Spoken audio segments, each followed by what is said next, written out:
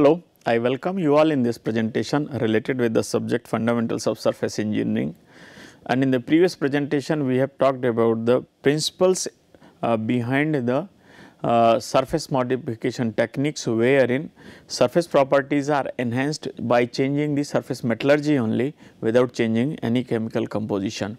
And we have seen that the work hardening, transformation hardening and the grain refinement mechanisms work very effectively.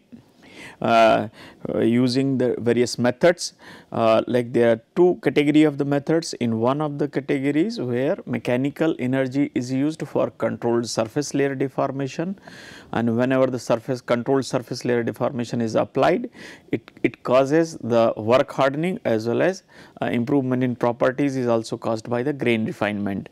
And there is another category of the methods wherein thermal energy is used, and this method primarily uses the principle of transformation hardening. However, so in case of the transformation hardening, basically the soft phases are transformed into the hard phases to improve the properties. The thermal methods also utilize the principle of the grain refinement for improving the mechanical properties. So, in this presentation basically I will be talking about the transformation hardening based methods which are used for improving the surface metallurgy so as to enhance the surface properties as well as the improve the wear resistance of the components. So, as I have said, the transformation hardening methods. There are three very commonly used transformation hardening methods. These are laser hardening, flame hardening and induction hardening.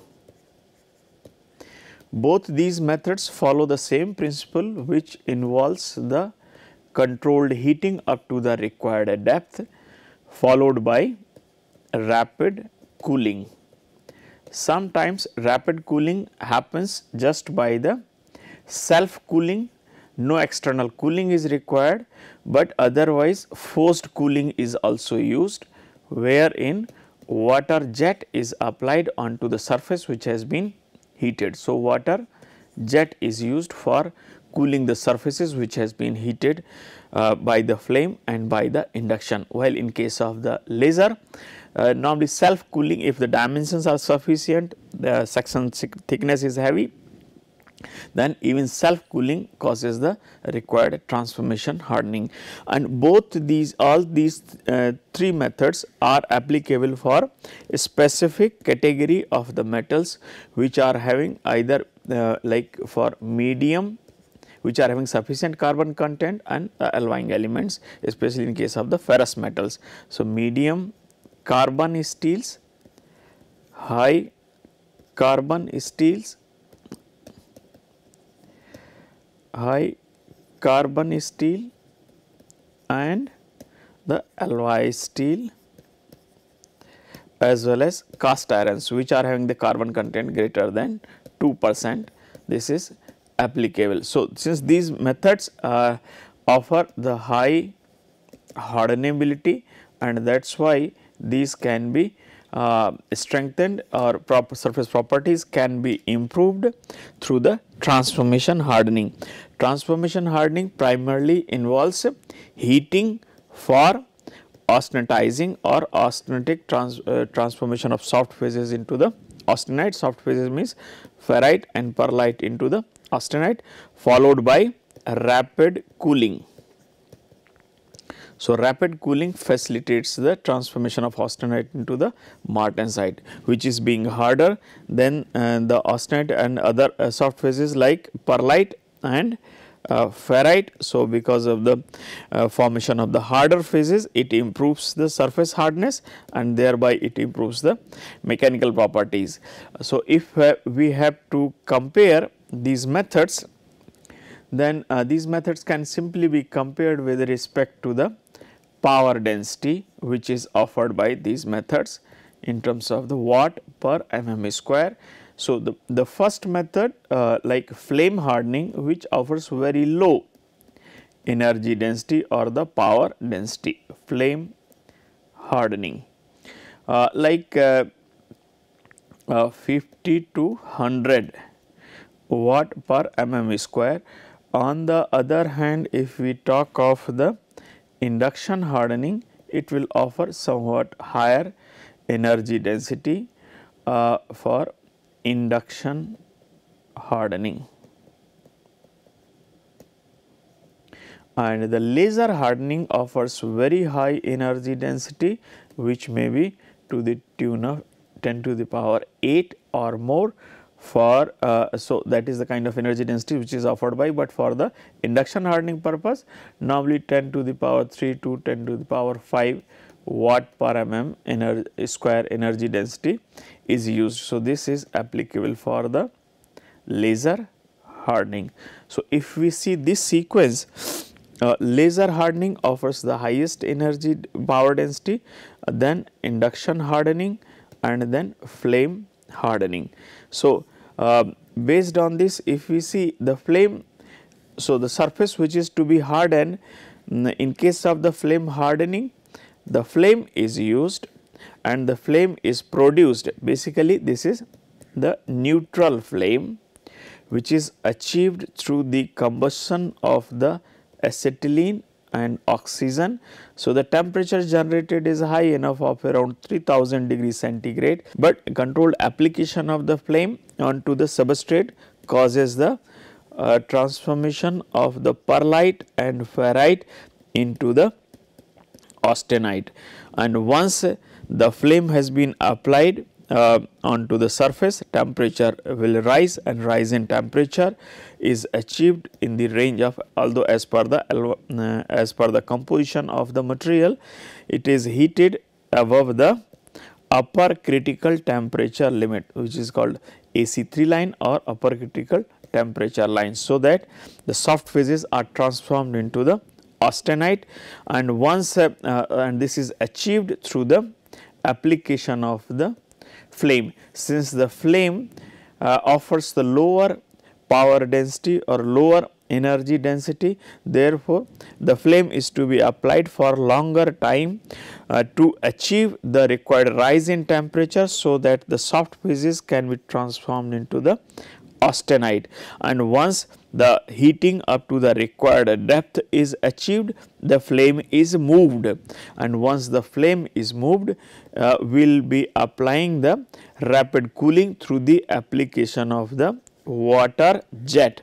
So, water jet will be causing water jet onto the surface which has been austenitized. So, this rapid cooling will be leading to the transformation of austenite into the martensite. So, this is how the hardening is achieved in case of the flame hardening. Since the power density or the energy density associated with this process is low, that is why this process is slightly lower, and this is effectively used for hardening the gear, tooth, surfaces, shafts and other components wherever engine improvement in surface properties of the medium, high carbon or alloy steels or cast irons is required. So, if we want to regulate the depth up to which the hardening is to be done, then to adjust the depth of hardening, what we have to do, basically the speed of the flame is regulated, so that the amount of heat being delivered to the surface is adjusted, and accordingly the depth up to which austenitization will be taking place, that will be changed. Like say, if we are moving if the flame is moved at a faster rate, then very thin layer will be heated to the austenitic state, and that will be subjected to the martensitic transformation. If the flame is moved at a lower speed, then the greater amount of the heat will be delivered to the substrate, greater greater depth will be austenitized, means the austenitization will be taking place up to the greater depth, which subsequently on the rapid cooling will be subjected to the martensitic transformation. So, the depth up to which hardening will be taking place by this method, that will be regulated through the speed of the flame movement, and the flame is normally neutral, so that the maximum temperature is realized and efficient controlled austenitization is achieved. So, in this case, in case of the flame hardening, the heating using the oxyacetylene flame or oxy-fuel flame followed by rapid cooling using the water jet is used for hardening the surfaces. Of course, there will always be a kind of the variation in the cooling rates which will be experienced by the different zones. Like if we say this is the depth up to which austenitization has taken place, then by the water jet cooling, maximum cooling rate will be experienced by the surface, that is somewhat lower cooling rate will by the subsurface region, and the metal systems which are existing for at further lower depths at a further deeper portion from the surface, that those will be experiencing further the lower cooling rate. So, if we compare this with the CCT diagram, if the cooling rates are superimposed using the CCT diagram. So, the highest cooling rate will be like say at this level, the second level and third level.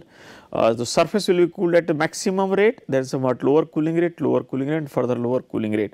So, if say surface is and this is the like say MS start and MS finish, and this is the temperature, this is the time diagram. So, the surface will be experiencing the highest cooling rate like this. In any case, entire austenite will be transforming into the martensite.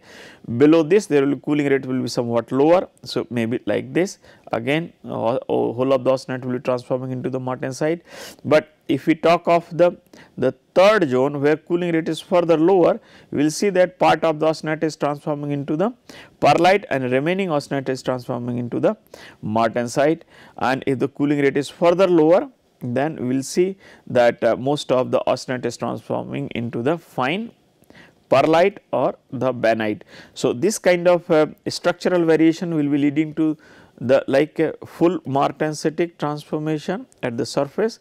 Here also full martensitic transformation in this case will be taking place, then it will be having the martensite plus perlitic transformation and then fine perlitic or bainitic transformation in the regions which are too deep below the surface. Since the highest hardness will be offered by these phases, somewhat lower hardness in the subsurface region and further lower hardness in further subsurface regions. So, if we try to plot the variation in hardness from the surface, this is surface and going deep. So, depth, increasing depth from the surface.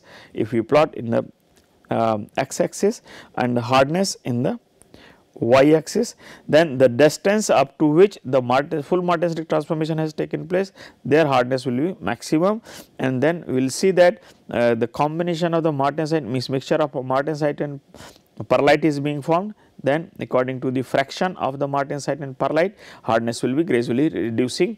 So, as we go deeper and deeper, martensite fraction will keep on decreasing, while the fraction of the perlite will keep on increasing, and then we will see that fine perlite is being formed and the subsurface zone. So, this is corresponding to the zone surface as well as the zone 1, then zone 2, then zone 3, and then this is the substrate where no change in the structure is there. So, there will always be variation in hardness.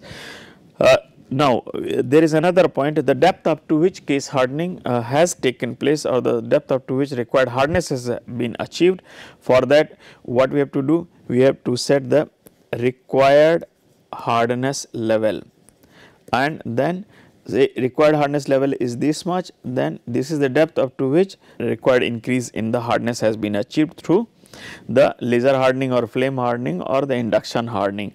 So, this is how we try to find out the depth up to which required hardness has been achieved, and there will be a very limited depth up to which the maximum hardness will be there, and below that the hardness will be somewhat lower as per the kind of phases which are being formed.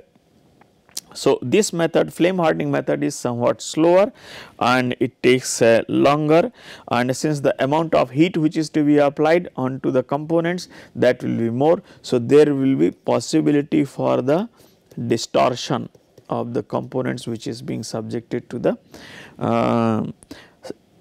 flame hardening. Now, the another method which is used is the induction hardening.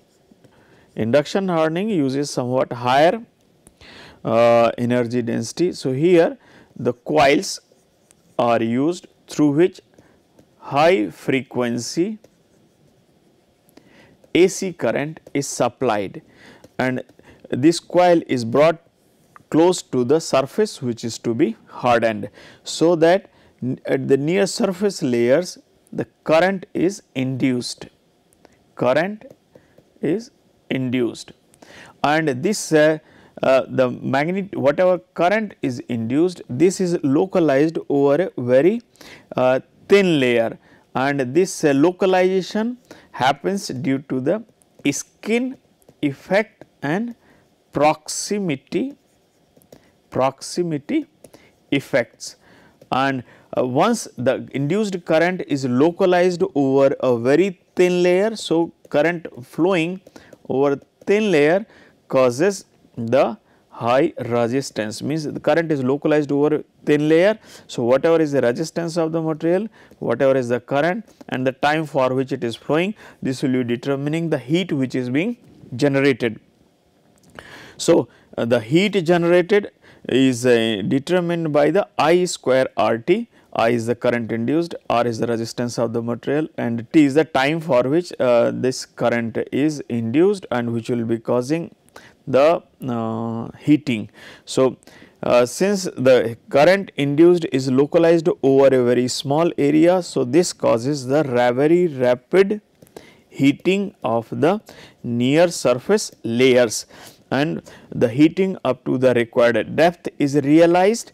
It will be subjected to the rapid cooling using the water jet. So, basically the coil is moved past the surface, means over the surface, there is no physical contact, and once the heating up to the required depth is realized, the surface will be subjected to the cooling through the water jets, and once it is achieved, means the rapid cooling is done. So, the austenite will be transformed into the martensite. So, just like a flame hardening, in this case the high carbon or low carbon or medium carbon steel or alloy steel which is being subjected to the heating through the induction effect, surface layer heating will be causing the transformation of the ferrite and pearlite into the austenite, and once the austenite is formed up to the required depth,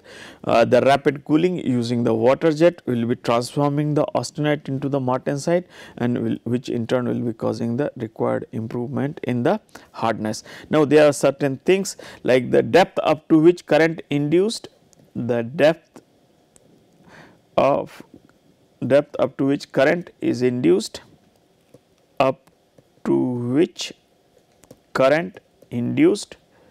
this is found inversely proportional to the frequency of current or frequency of AC current which is being supplied to the coil.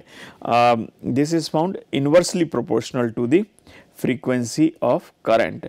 So, if which means that D is the depth, this is found inversely proportional to the frequency of the current, which means greater is the frequency, higher is the frequency, lower will be the depth up to which current will be induced. So, which means if we want that very thin layer is hardened, then very high frequency AC current is used, then somewhat medium frequency current is used if you want somewhat greater depth of the hardening, and low frequency will be used for greater depth of hardening. So, because the depth up to which current will be induced is found the function of the frequency, and it is inversely related. So, the depth up to which current will be induced will be inversely proportional to the frequency. Higher the frequency, lower will be the depth. And since the current is localized near the surface layer as per the frequency, so if the frequency is low, the current will be induced up to the greater depth, and accordingly the austenitization will be taking place up to the greater depth, which subsequently on rapid cooling will be causing the austenite to martensitic transformation to achieve the required improvement in surface properties. So, the temperature range due to the induction heating can vary like say 300 to 1200 degrees centigrade. So, the speed of the induction coil and the current frequency, the power of the induction coil, all those things are to be optimized to achieve the required depth of the hardening, so that required improvement in properties can be achieved. So, basically the speed of the coil, power of the induction heating, and the speed will be governing the time and the power of the induction heating, as well as the frequency of the AC current. These are to be optimized so that the required depth of the hardening can be achieved through the austenitization followed by rapid cooling. Again, this method primarily uses the principle of austenite to martensitic transformation for improving the hardness and improving the mechanical properties. Now, another method is the laser hardening. Laser hardening. So, as I have said, the laser uses the very high energy density like 10 to the power 3 to 10 to the power 5 watt per mm square, and here we have the time. In the x axis we have time 10 to the power minus 4, 10 to the power minus 3, 10 to the power minus 2, 10 to the power 0, and then like this. So, there is a particular band which is used for induction heating purpose, and this goes in like this for steels. This is the kind of the combination of the exposure time in seconds and the power density as far as the laser is concerned. So, higher is the power, lesser will be the laser interaction with the surface which is required for the hardening purpose. This is applicable for the steels. Now, we will see we will see the kind of the variation which is observed when the laser is applied onto the surface. So, very small area will be subjected to the application of the heat. So, because part of the heat part of the laser is reflected back, part of the laser is absorbed, which is converted into the heat, and this in turn causes the very rapid rise in temperature. Because the energy density associated with the laser is very high, so it requires very less time for heating and for raising the temperature of the material up to the required austenitization. So, in this case also the perlite and ferrite are, when they are heated with the help of laser, it gets transformed, these get transformed into the austenite, and once these have been austenitized, through the proper control of the power or the energy density and the laser scanning speed,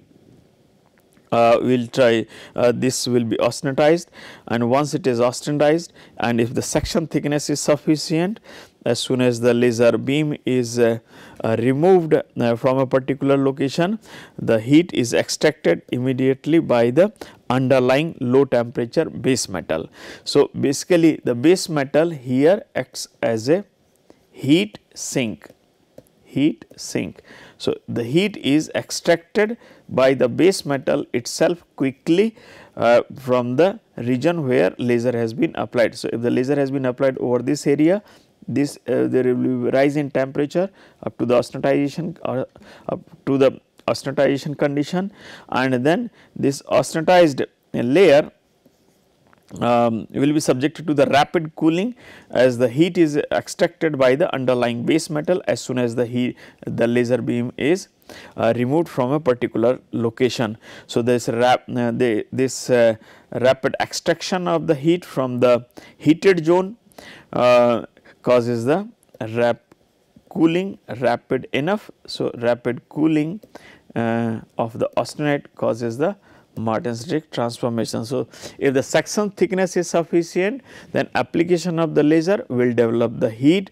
As soon as the austenitization is completed, removal of the laser from that particular location will cause the rapid cooling due to the absorption of heat rapidly from that particular location, and that rapid cooling will cause the austenite to the Martensitic transformation.